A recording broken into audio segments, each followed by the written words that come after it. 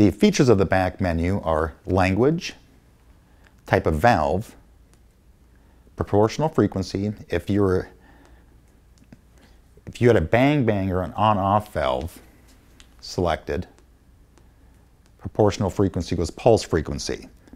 Pulse frequency will change on on-off valve. If you have a proportional valve, the proportional frequency stays exactly the same at 120. Here you have your min current raise, min current lower, max current raise, max current lower, hydraulic testing mode. That means if you're testing this out on the job site, how do you want your valve to move? Do you want it to move up one direction as we're testing it, or up and down, back and forth as you're testing the speed of your valve? Most people don't mess with this at all, but if you have questions on it, feel free to give us a call. Min output time for minimum current. So as you're testing your minimum current, it's asking you how long do you want minimum current to be coming out of your valve.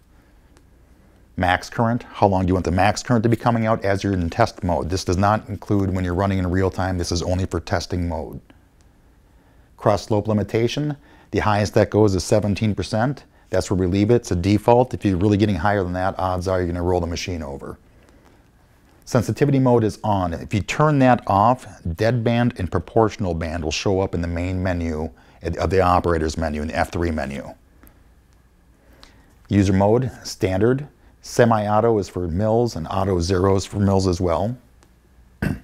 Stop auto level or stop auto open. That's for pin J on the back of the machine, which tells, are you in forward motion or are you in neutral?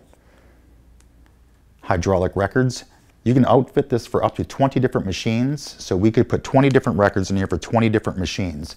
Typically, if you're only using this on one machine, I will bring this number down to 1, so you can't change anything else. Because what happens is, if you go to the main operator's menu and you get your hydraulic record, if you come off the number 1 and go to number 2, it will give you factory default settings and your controller will not work with your system.